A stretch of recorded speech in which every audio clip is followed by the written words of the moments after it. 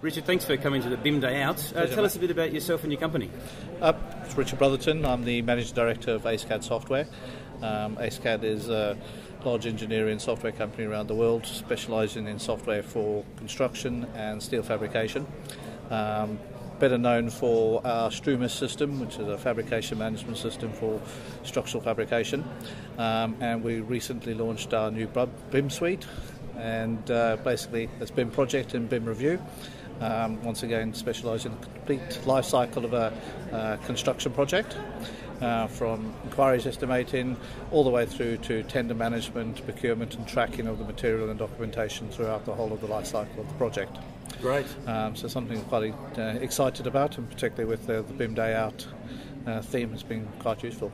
So yeah, why did you think the BIM Day Out was worth supporting as anything else? Obviously around the world there's different views of BIM, how people anticipate the benefits of it, and indeed how they understand what they're going to get or what it is. And it's quite important for us to understand which markets pick up which areas of it, so we know how to tackle the questions that people ask us, etc. And I found that, from some of the other shows we've attended around the world, there's quite a different range of ideas of what BIM can do for the industry and what it's all about. So, what were some of those events you've attended overseas? We've done a number of different ones. The Government Construction Summit in the UK, which has been relatively recently last week, which with the UK, particularly in the last 18 months, is massively grown on the BIM side, and particularly with the government specifying them from 2016, all government projects have to be at least level 2 BIM onwards.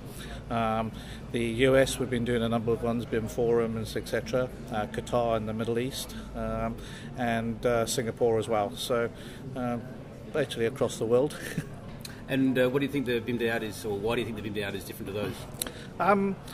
I suppose in one way, first it's our sort of a second attempt in terms of BIM within Australia. We did something with the Australian steel construction last year, which indeed it was particularly up in Canberra, and so a very government structured aspect, but the politicians have a different way of looking at things than the industry does, and this is the first sort of BIM aspect where there's been an industry affected in Australia.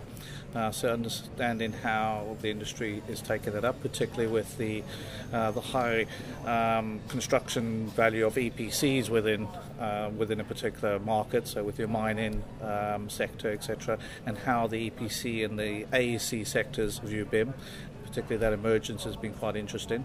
But also, obviously being the second day and seeing some of the conferences and particularly talking to people, we find that the level of BIM is actually a lot higher than I anticipated. And I think that's quite interesting to see. Well, that's good. What do you think the attendees would learn from your particular involvement? Well, our strength has always been coming from effectively from a manufacturing background. So as a group of companies, we've been involved in the oil and gas industry for 20 odd years. The automotive industry, we had automotive factories in China and the UK. And also from our construction segment of manufacturing, we were leaders in fabrication management systems, in 3D CAM, etc. like that, within steel fabrication.